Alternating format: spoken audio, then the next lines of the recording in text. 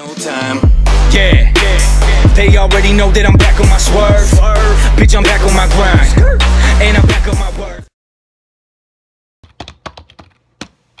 Ha, good tweet. Mr. President, I just got word that the Democrats gained control over the Senate. What? Yeah, they're attacking our master plan. Well, how do we fix it? I don't know, maybe do something on your own for once? Well, that's crazy. I hire people like you to do my work for me while I just sit back and tweet about people I don't like.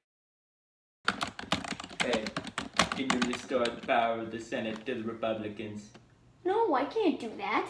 And even if I did, you just screw something up. Well, I've done all I can do. Oh. I'm assuming you've heard the horrible news, right? Yeah, James Comey tried to rig the midterms. What? No! I don't even think that happened. This is about the Senate being controlled by the Democrats. Oh yeah, that's pretty bad too. Listen, we can't let anyone know about our master plan. We better fix this whole Senate situation or else our master plan is gonna fail. Don't worry, Mike. I'll think of something, because I'm just the greatest person who ever lived. Now, who could help us restore our master plan?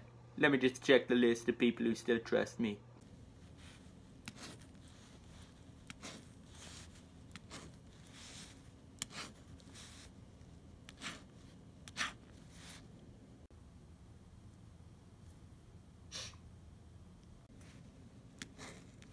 Sir, do you have any updates on the crisis? Yeah, I was thinking, and I figured the best course of action would be to just kill the Democrats with this shotgun I bought.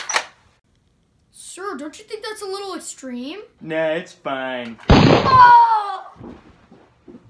Oops. Oh.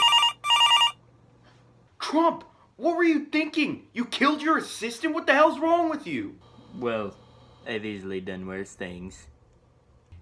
You know what this means, right? You have to go to the backup plan. The one thing to get all the negative press off your back. Hello, my fellow Americans. I have an announcement to make. I am going to be running for the 2020 election.